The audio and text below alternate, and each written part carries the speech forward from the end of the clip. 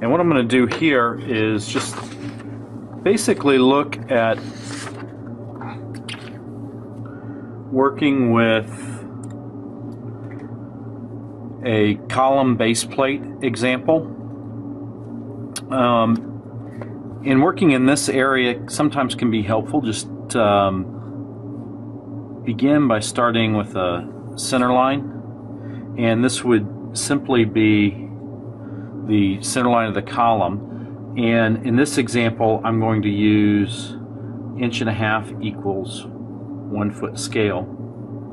And for the exercise I'm going to draw a column that is a W10, and I don't have the final engineering size on it, but I want to get a feel for how the anchor rods and base plates will go. So in this particular scale, each grid is 1/4 inch, and so I'm simply going to draw in my column, and I'm eyeballing about 1/2 column width there. Paying attention to lift up on the scale and letting the ink dry as I go. When you're starting this, it might be better to start with pencil.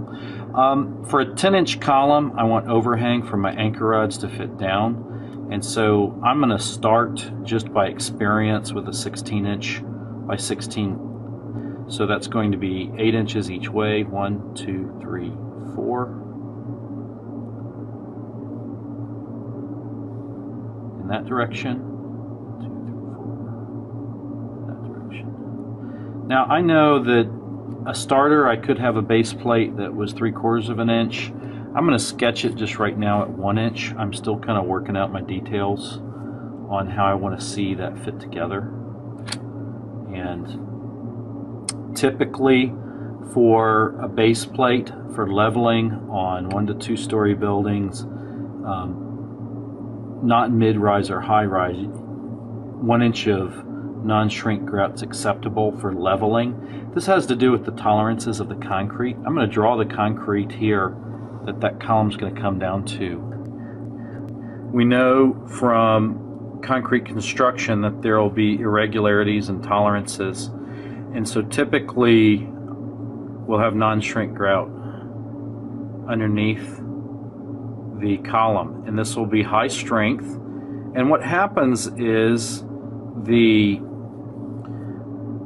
anchor rods are coming out of the concrete. There'll be a leveling nut on the anchor rod, and it'll be used to level the column and base plate, but that's not used to carry all the weight of the building coming down on the column, and that's where the non-shrink grout comes in. This is packed in, and then once it cures, the column load comes down, loads the non-shrink grout, and then goes into the column.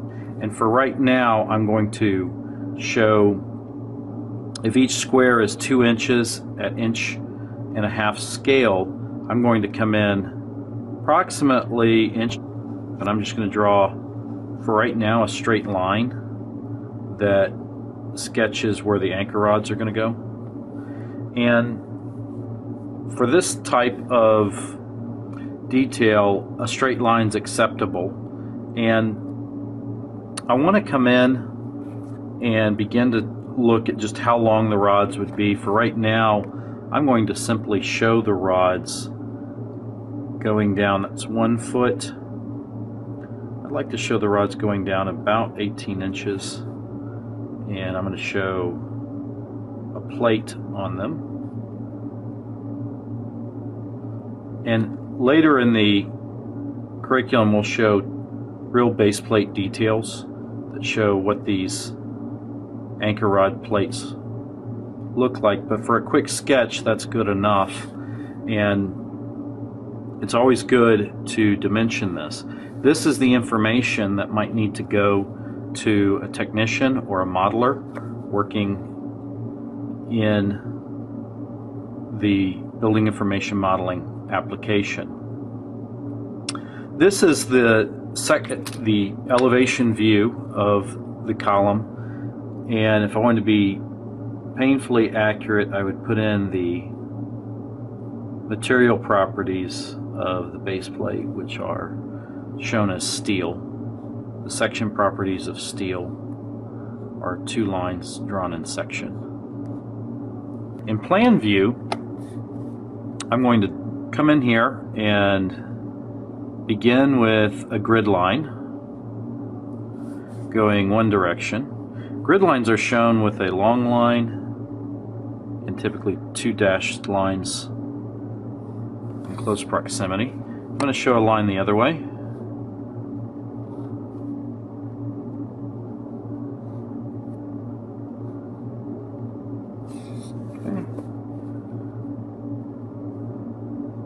And this will just be a typical detail.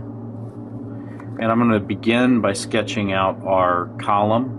And I said it was a W10. And the W10 we spoke about before was going to be nominally 10 inches deep. And I also know that a W10 is, for the column shape, is going to be 10 inches wide. So each square is 2 inches, 1, 2, 4, half a square there. I'm going to come down 2, 4, 5 inches this direction, sketch it, and I'm going to sketch the flanges on the column.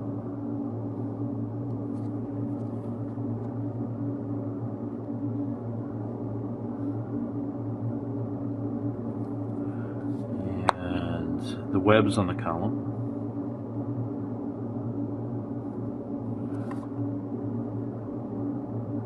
And the radiusing on the column. So our base plate we know is 16 by 16, so that'll be 1, 2, 3, 4. 1, 2, 3, 4. There.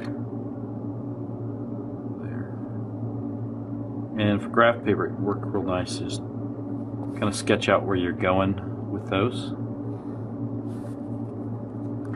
I can tell at 16 by 16 it's going to be kind of tight, because I'm trying to work in with these anchor rods. The anchor rods on a low-rise building in the imperial system are probably going to be something on the order of 3/4 inch diameter if they're just gravity. If I were to come an inch in each direction, just for quick talking purposes, each square is 2 inches, so I'm coming a little in off the square. I'm just going to put little X's right there, and that's showing me where the center line of the anchor rods are. And to call a plate out, this is important nomenclature. You call out the thickness of the plate first in inches by the length of the plate, in this case 1 foot 4 inches. And then you'll call out the cut length, which is also 1 foot 4 inches. That'd be for a 16 by 16 base plate.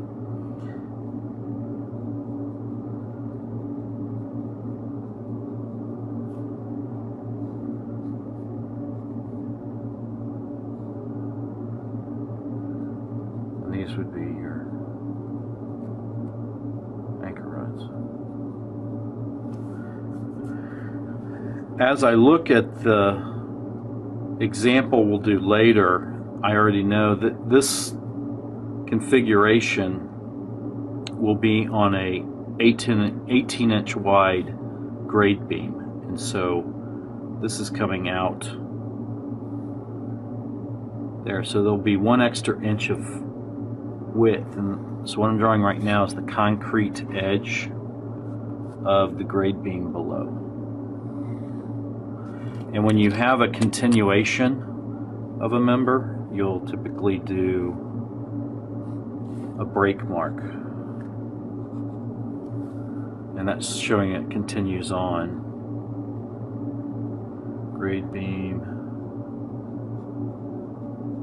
beyond. One of the things I'm noting, what we talked about earlier, is these hold down, and these are anchor rod plates at the end, and in the example we're working on, it's a 1/2 inch plate,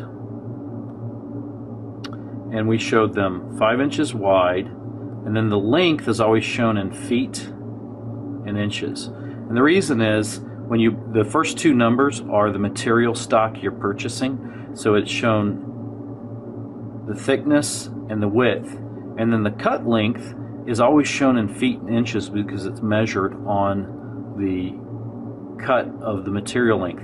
And so it may seem counterintuitive that your first two dimensions are in inches and then your next one has a leading 0, but that has to do with how the plate is going to be fabricated. If I were to take that and looked at this section, and then I also look at my grade beam below, where the width of the grade beam is 18 inches wide, I'm already starting to see a challenge I have here, because if I come 2.5 inches out for that plate,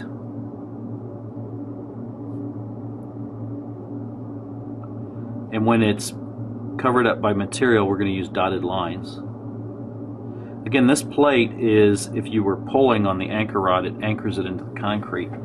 This becomes a problem. That plate below is sticking outside